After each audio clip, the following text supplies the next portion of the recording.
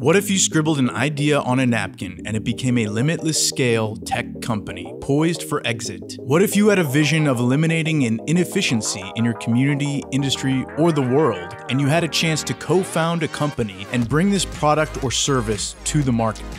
What if we could positively impact every social issue with tech? 10x Tech Tank is the #1 daily show for everything tech entrepreneurship. And whether you are technical or not, you will learn, be inspired, and witness transformation in the making. People will share tech ideas on napkins. People will showcase minimum viable tech products. People will explain their cash-flowing tech companies looking for acceleration. And if the person is right, and their idea is right, and the market is right, and the business model is right, then there's a great chance you will witness some serious magic. We are on a mission to build, scale, and sell 10,000 tech companies in 10 years. And we invite you to make history with us. Together, we achieve more.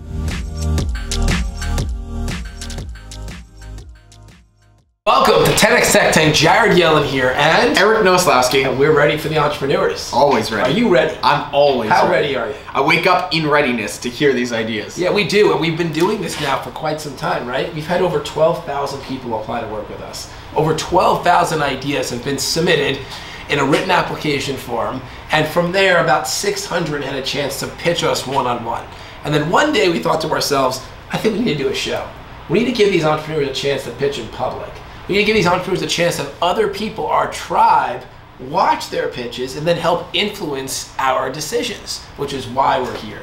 And what we're looking for with every entrepreneur is the right person with the right idea in the right market and the right business model. And if we could see that in the 5-minute pitch and then the Q&A after, we're going to invite them to do due diligence with us, where they go much deeper into the process with Eric, with Seth Winters, with Dan Russell, with Andrea, with myself, to see whether or not we can co-found with them in order to build, scale, and sell their company. But we need your help.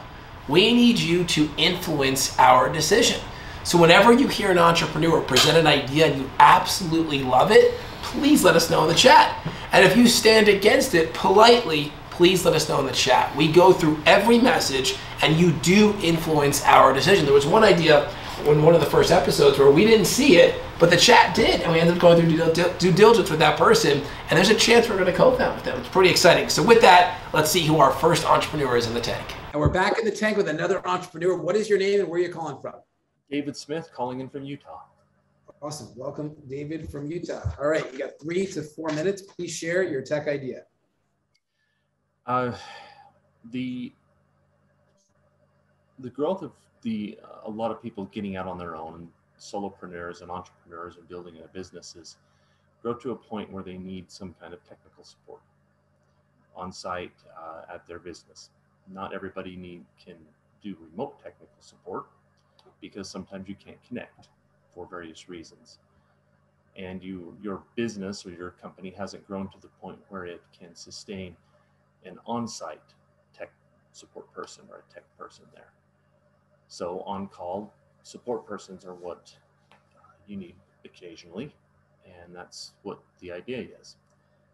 The idea would be to have a small phone application branded to the business that they could connect with and schedule an appointment, much like the 100 other scheduling apps that are out there. And they could pick the time that they want you to come by, and you would be able to see your immediate availability for you to drop by and help them solve their problem so they can get back to their business and not worry about their technical support issues. That's essentially the core of it. What motivated this idea? I've done this before. In a smaller business, but couldn't get it to scale. I didn't, as a solo guy running the whole show, I didn't have time to also do marketing and sales and build that as well. I was too busy sustaining the people that I had eventually acquired as clients, which you hit a point that you don't have time. And, so like the other businesses, I didn't have a way to scale it at the time, and so I sold the business off, went off on to other pursuits. So it's pretty much tech support, right? Like we're focusing on tech support, a platform to connect people that need tech support with technical people. Am I accurate? This is the whole thing. So business model is some form of a transaction fee. Is that accurate? Or are we charging a fee to one of the? Well, the rates, the billing and the monetization of it would be, the actual work. The billing rate would be $65 to $75 an hour for hourly rate on-demand support, or some type of a service contract, which would be billed based on the number of nodes or computer device, electronic devices their business had, be that a printer or a computer or a handheld or a tab or whatever. And would just bill a rate around $17, $18 is about what the industry is charging right now per device as a monthly rate. So would this compete with the multiple service provider industry? Yeah. Oh, okay. So I might be missing something. So the $65 to $75 an hour, are these all our employees, or we're going out to technical people and we're just fixing their hourly rate? And like, this is just what it is. You're going to keep 50, we're keeping 25. Like, tell me, speak. Well, I wasn't planning on doing contract support work, because the key to a successful growth of the business like this is the type of customer support you're able to provide. And if you can't control the people that you've got in the different the different markets that are out there, the different cities and locations, you're not going to be successful in this type of business. I would be looking to engage and get people, first with myself building it, and then finding people to do it, because I don't have enough time to do every city, can't do it all on demand everywhere. I'm in Utah, I can't work in Seattle, but finding the right person to do it that gives good customer support is the key. I can teach the technical stuff. That's easy. That's the easy part. It's the soft skills, the emotional understanding, and being able to integrate. So how do you get to market? Like, how do you bring this product to market and get users? That's where the power of the marketing engine comes in. It would need to be lots of marketing and into each area that it needs to grow, because it would need to be targeted marketing when you're offering on-site help. Remote tech support is completely possible, although that can't always work, because if you can't connect, you can't get remote support. So there would need to be, that would ideally be the bulk of it, because that's the most efficient way to do it. But so are we building like an army of like Uber has millions of drivers? Are we gonna have like millions of technical people, and then we're gonna have tens of thousands of I don't clients? think it would be millions. It would depend on the level of work that you're getting. But yes, it would be some kind of a split between the billing rate and the going rate for the person. It would be something that could either be franchised, or you could deal with it as a so I think employee. What I'm also missing, I think, is how is this 10 times better than hiring a multiple service provider for your business? Well, that's essentially what you would be, is a local service provider. 10 times better would be the type of people that you're getting and the type of service that you're providing, as well as the. So would you be acquiring existing multiple service providers and telling them, you never need to worry about business development again, we got it for you, you just be a great service provider? And then, so we're really kind of a lead platform. Do you see it that way? I thought about that, but and that's completely possible, but acquiring those businesses as one who acquired a business like this is, it's a lot of work to talk to the people, to talk them out of their, gig that's supporting their life into, joining a bigger organization that can grow them and help them grow. You'll find a lot of guys are not interested, because they built their solo business because they didn't want to work for somebody else. But being able to communicate with them and show them the power of better marketing, better sales, better business development, better business management can help them grow from supporting themselves and their family to supporting a larger compensation for themselves. Got it. So right this moment, are you doing any aspect of this right now? Or are you doing this just small scale and you want to build tech, you can scale it? No. I've tried to do this again over the years in different markets. kids, and I'm never been in a financial position that I could afford to do that and build it, because it's a lot of work to get started. Got it. Cool. All right. So what does everybody think? Is this a platform that you would use? If you're running a business, you need technical support, would this be like the holy grail solution for you? Eric, what are your thoughts on next steps? So here I'm going to be leaning heavily onto our 10X principle, right? We're always looking for ideas that the solution is 10 times better than the status quo, whether that's a direct competition or it's an indirect competition. And so it's got to be saving 10X more time, putting 10X more dollars in your pocket, saving 10X more dollars, as an expense. And I'm just not seeing that for this right now. I don't know where it's that much better than getting a multiple service provider. It sounds a lot like you're betting on, your ability to attract and retain better people, that the customer service would be exceptional, which great. That's awesome. A lot of businesses have been built like that. I just don't see where the tech product would fit into that. Yeah, I think I'm in the same boat. I don't see the tech, but I see you. Like you obviously have a track record doing this. So I'm going to say maybe, and I'm going to have our team send you 2 exercises to complete. It's totally up to you. I'm just full transparency. I'm not seeing it, but maybe I will see it if you do these exercises, because maybe there's elements of this that we haven't gotten to just in the 5 minutes that are that 10X better. Like there's something that we're going to build from a platform perspective that allows us to scale the multiple service provider market in a way that's never been done before, like take over the entire market. So thanks for coming to the tank, and I'm excited to see what you come up with these exercises. All right, after this commercial, we'll have another entrepreneur in the tank. What if you could increase profit and transparency on your farm for generations to come? What if you were able to save dozens of hours each month? What if you were able to reduce the time and stress spent on bookkeeping during harvest season?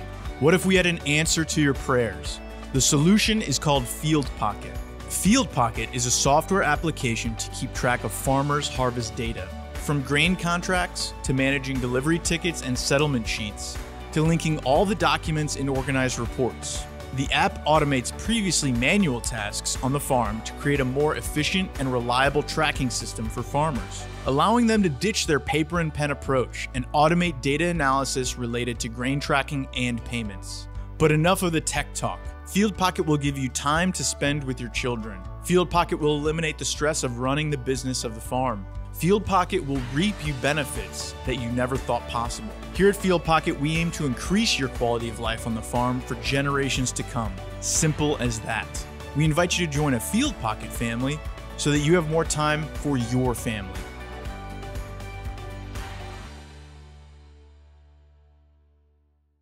Who's up in the tank? What is your name and where are you calling from? Hey, do you hear me? Yes, you do. What is your name and where are you calling from? Oh, awesome. My name is Zakhary Ivanov and I'm calling from Bulgaria. Oh, great. Awesome. I think you're the first person calling in from Bulgaria. I was going to say, I think we're going to put another country on the list. There we go. Well, and your name is Zaharia? Is that how you say it? Zakhary. It's like, you can call me Harry, same like Harry Potter. Okay, we'll call it. Sounds good. All right, so you got 3 to 4 minutes. Please share your big tech idea. Awesome. Can I share my screen very briefly? Please do, yeah. Okay, I will be very quick then. So my idea is called Decentralized Fleet Control Pane. It's a software, it's an application for logistic companies and transportation companies. So before I describe my idea, I'm going to share a few words about myself. I'm senior software engineer and architect. I have 10+ experience in the software of Silicon Valley companies like VMware, Docker, etc. I'm a big geek of the machine learning and AI. And I'm also a co-founder of the startup that is called Growize. It was a bit of a successful one. So yeah, I'm married and I don't want to waste my time for me. So which is the target market of my application? The target market is logistic and fleet companies. So there is a statistic that 35% of the big companies are using logistic management systems. 54 of these companies are using tracking inventory, and 37% of these companies are relying on digital management. So there is a huge gap in the market because there isn't a solution that unify all of this in one central place. There isn't a central application that provides all of the cool tech features that logistic and fleet companies can and need to have a successful business. And there is another interesting statistic that up to 2026, this market will grow up to $4 8 billion. So as I said, there is a gap, and this gap has to be filled. And what is missing is the single application that has vehicle tracking, vehicle management, delivery dock, invoices dock management. Yeah, basically all this modern stuff combined in the single central place. So my solution is one centralized platform, which is actually, it is decentralized because it has two profiles, one for managers, the people who are working in the office, and one for the drivers who are driving vehicles. So there are two profiles, office guys and the drivers. There is a live tracking of vehicles. You will be able as a manager to live tracking where your vehicle is, where your truck is, where your van is, whatever the vehicle is. There is a special feature that is for vehicle management. When this vehicle needs some repair stuff, when this vehicle needs some servicing and so on and so forth. And the most interesting one of the most interesting one is documents reporting. As soon as the driver gets to the destination, the driver receives some document. It's a proof of delivery. And the managers, we are going to store all of the documents on their end. They will have the history of the rights, and they will be able to operate their business more successfully based on some statistic and data. And also, at last but not least, OCR for reading the doc data, because now on, when the driver reaches the destination, driver takes a photo of the document and they upload it to some system or so on. They are very old system, I did the research. We can use the OCR for text recognition that automatically takes the picture of the document and transfer it to our application internal data, where the operators and managers will be able to see the data and everything will happen automatically. So I think that I fit in time. Awesome. Great job, man. Really fantastic. You can stop sharing your screen. Okay. You're finished. Cool. I got a couple questions for you. First off, great presentation, incredible background. So love the success that you're coming with. So who is the user? Like if we had to go and like sell this right now, who's paying for it and what are they paying for? Like what's the actual financial model? Okay, so the user of this application is the owners, the managers of the logistic and fleet companies. They will need this application because through this application, they will be able to most successfully run their business. They will have in one central place all of the data of all of the rights, where exactly driver is located right now, how many more minutes until the end destination, and all this data will be get. The managers are going to receive the applications. If the driver is going slow, they're going to receive the application. If the driver is going too fast, or there is some issue with the delivery. Is it an application? So it's like, it's on the mobile device of the driver, and then that's how it syncs up with the tech at headquarters? Is that how it works? Yeah, exactly. Because it's like a SaaS application and the data is synced to the cloud. So each time when the driver performs some activity, this data will be synced to the cloud. And from the other end, managers and the guys who are in the office will be able to see some notifications that something is going on. So there's no hardware though, right? It's all software. All SaaS. And what's the fee? What do you envision the fee being to the logistics company? So just to answer to the previous question, no hardware, just the driver and his phone and the application on this phone, no additional hardware. So so about the fee, this depends on the company, depends on the size of the company, but I checked the competitors and they charge something like $1-2 per driver per day. Got it. Yeah, cool. Awesome. So that was my next question, then Eric. Because I was just going to ask, what is the status quo today? Like, how are they doing how are they accomplishing this? Yeah. Even if it's a low tech solution. Mm-hmm. Yeah, it's full of tech solution, but the problem is that most of them are rely on the third-party hardware system. So they require you to have a separate GPS in your van or truck, whatever the vehicle is. So the other solutions provide very old kind of a software with no very intuitive view, and we can rely on the very modern technology. I'm software architect for 10 plus years, and we can provide a very modern solution, very scalable solution that will be more faster and more reliable than the others. And also it will be the first solution that will provide OCR for this kind of the business. Yeah. By OCR, meaning that image recognition. Yes. Stuff when the, Yeah, and so do the drivers, do they actually prefer having a separate GPS so they don't have to use their phone, or would the company have to provide a different phone? How would that work? well, for sure, every company has a GPS in the truck, but this GPS is not used for the technologies. You know, if they want to invest in some cool technologies, they need to buy some additional stuff that to bind to the technology, but not in our solution. In our solution, we'll have just the application on driver's phone. Got it. Cool. And then, so where did this come from for you? Like when did you start thinking about this? Like, why did you even start thinking? Like, I mean, you have a great background, so that's awesome. Yeah. Where did this fit into the equation?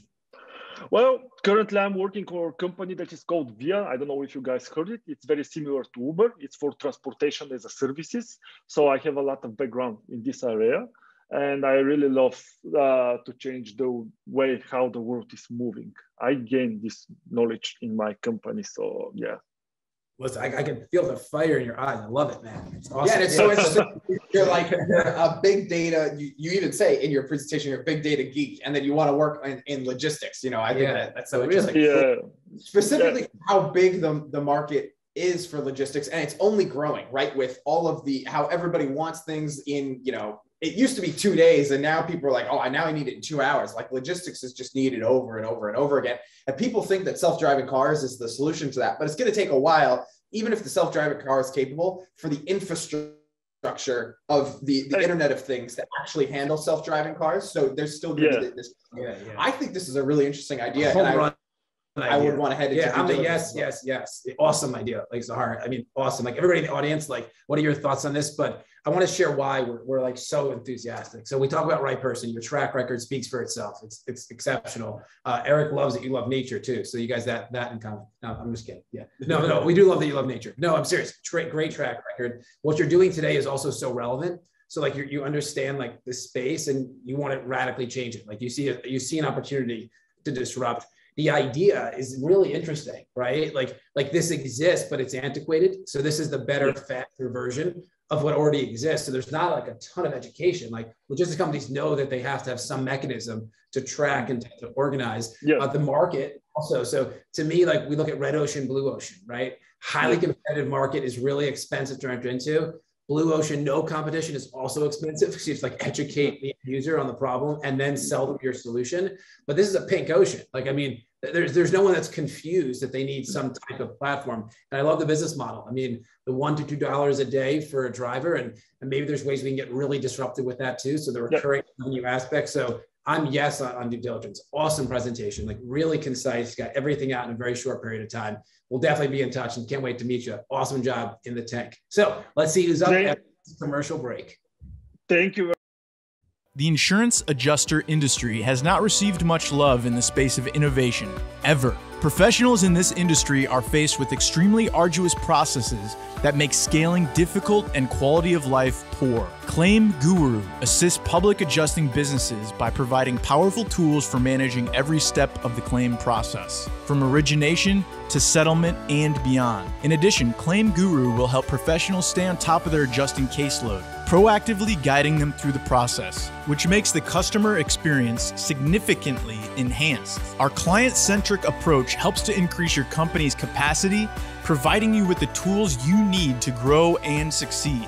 From lead management, contract execution, scheduling, claims filing, claims management, loss scoping, loss documentation, document creation and distribution, file transferring, claim activity documentation, task reminders and organization, form filling and filing, payment intake and distribution. The process is currently way too complex and time-consuming to allow for maximum profits. Until now, we invite you to take your public adjusting business to the next level by hiring a guru, the one and only Claim Guru.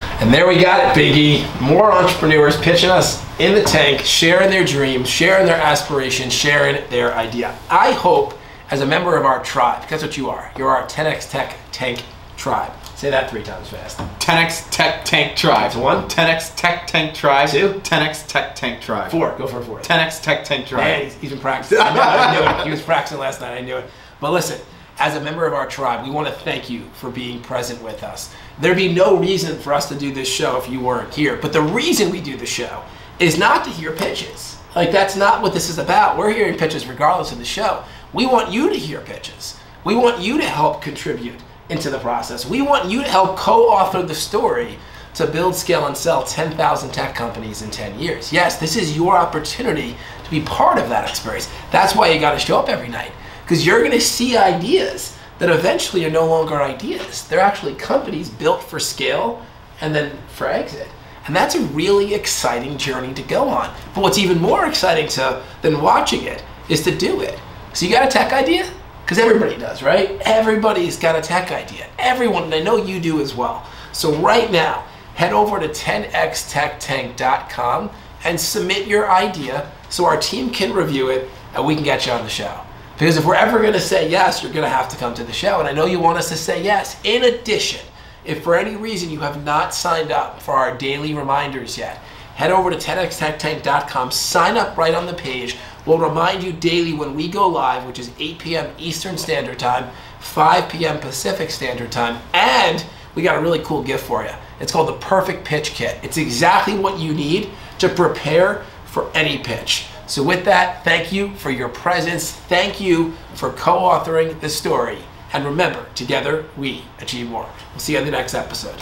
Bye for now. Which napkin will become the next exit? Which MVP will evolve into a unicorn? Which cash-flowing tech company will reach the next level? Our hope and desire is that it's yours. Your idea, your MVP, your cash-flowing tech company. Now is your time. Head over to 10xincubator.com and submit your idea so that you get on the tank and give us the chance to transform your napkin into an exit. That's 10xincubator.com. That's 10xincubator.com. Let's go.